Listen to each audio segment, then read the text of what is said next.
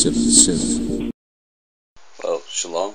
This morning I'd just like to talk about the perspective of the Word of God and the rapture.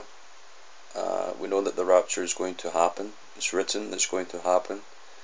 But it's very, very important to know when it will happen, because we've seen the destruction of many cities and many different even nations going all the way back thousands of years, hundreds of years until this present time. And we've been through 2 world wars. We haven't seen any rapture for Christians during these 2 world wars. We've seen deliverances for God's people and for Christians who have listened to the Lord, who are concerned with His commands, who are concerned with serving Him, who want to be preaching His word, who want to actually be praying for His people, the Jewish people, who want to be preaching to Christians, and who are concerned for Christians as well, because at the end of the day, there are 7 churches and the last one is Laodicea, and the Laodicean church must overcome their materialism, thinking that they're rich, and they're not rich at all. Must be rich towards God, towards Yahweh, but we must be filled with the Holy Spirit. That's true riches. That's riches in eternity. Jesus says we should build riches up in heaven, where the moth can't eat, in other words, or where thieves can't break in and steal. So I'm always reminded, if I have my things stolen, obviously it's not a good thing. It's not, as an attack from the enemy, or we've not been diligent enough to actually protect our stuff or whatever it is. But Jesus does say that, build treasure up in heaven. If somebody asks for a coat, or somebody, give them your coat. If you get 2 coats, if somebody asks for food, give them. Somebody asks for some money, you got to provide it. Out with orphans and widows and the Lord's people, if we have it, and the Lord has not given us that money for some other purpose, like to pay a bill or to put food on the table, then sometimes if the Holy Spirit tells us to give it, we should give it. And so many Christians know that there's going to be judgment in the United States. This has been prophesied for many, many decades now, going all the way back to William Branham, when he actually announced in San Francisco that it was Sodom and Gomorrah, and God would have to judge it, or otherwise He'd have to apologize to Sodom and Gomorrah.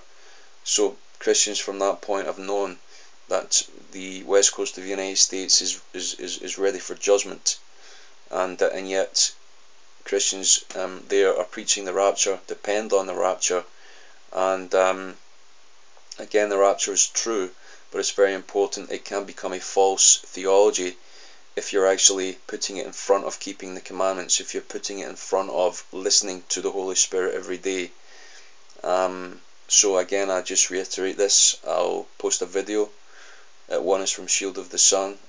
He spoke about Lot's experience, his deliverance in the town of Zohar, when the angels came to deliver him and they destroyed the cities. Many cities there were destroyed, Sodom and Gomorrah. I think there were 3 cities that were destroyed at that time, 2 or 3 cities, by fire and brimstone. And some of these remains are still left if you go. It's actually quite near Israel, I believe. It's around there. And a question as well about the Damascus attack from, it's believed, Israel. Now, if Damascus becomes a ruinous heap, as prophesied in Scripture, do you think that the Christians are going to be raptured from Damascus, or do you only think that it's going to be a rapture for American Christians? Just have a think about that, please. The other video I'll leave is one that I saw this morning. This man I've been watching for a few months, and I believe he's walking with the Lord, and he's hearing the Lord's voice, and he's made some good videos, and he's been speaking the Lord's word.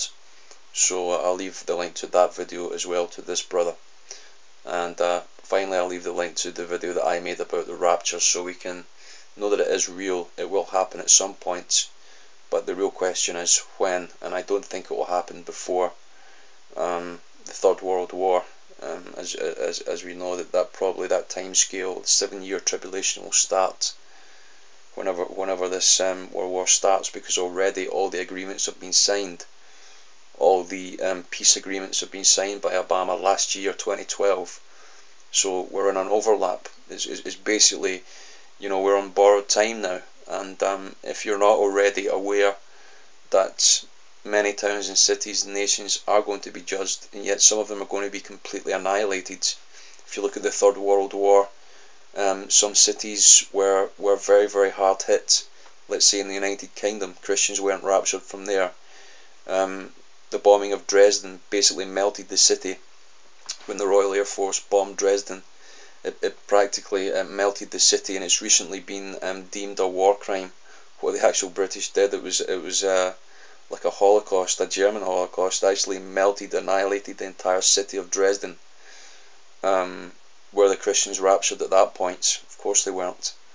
So just something to think about, please, and may the Lord bless you.